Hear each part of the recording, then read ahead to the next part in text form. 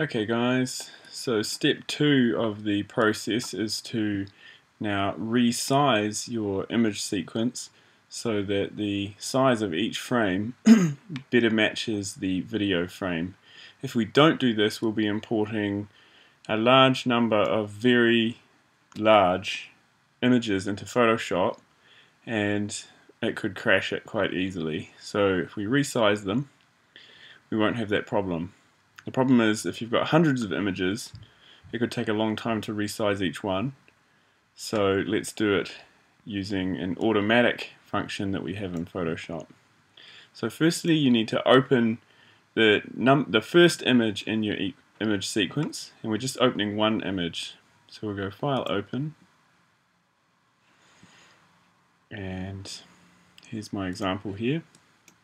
So I'm just selecting the first image in the sequence and clicking Open, and there it is.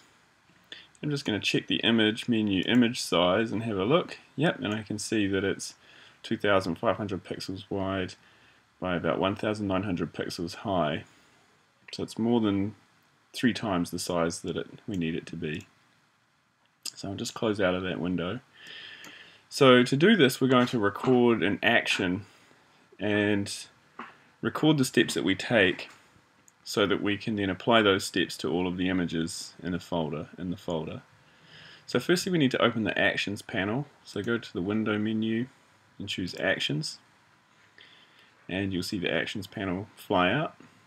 You may need to grab this bottom corner and drag it down so that you can see all of them, or you could just close up the default Actions folder there, like that.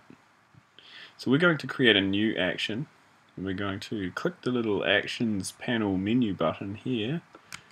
There it is right there. And choose New Action. And we can leave the name Action 1 and hit Record.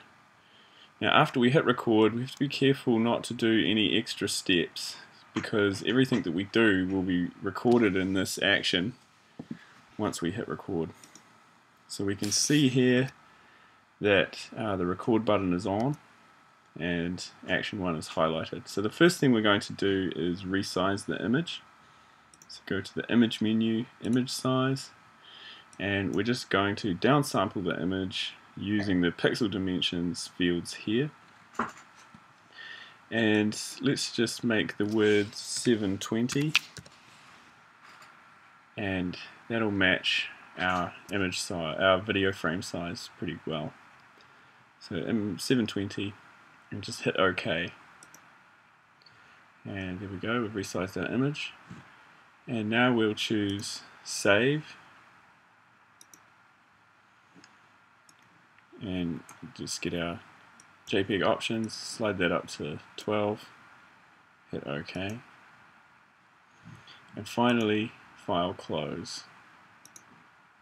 So 3 steps in our action: an image size, and a save, and then a close.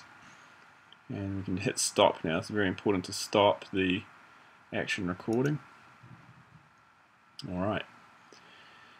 Now we're ready to apply this action to the entire folder, not just one. We've completed it on one image, but we need to apply it to the entire folder.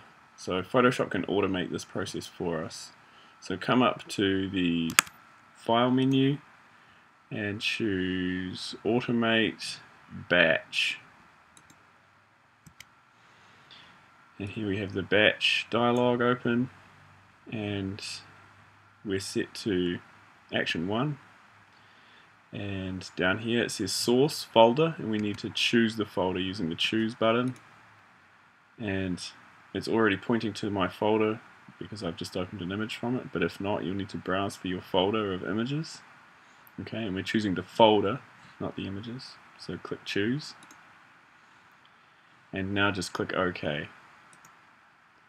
And Photoshop will go ahead and open every image in the folder. It will resize it and save it and close it. That close action is really important. If we didn't have that, it would leave the image open, and then we'd have a lot of images stacking up here in Photoshop, and it would get slower and slower and slower until it finally ground to a halt.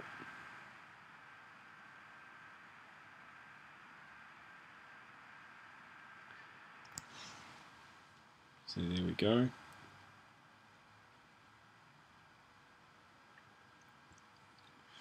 And if you've got a lot of images, this will take a minute or two, but you can see it's got through my 24 images fairly quickly there. So there we have it. We have automated the resizing of our images using actions.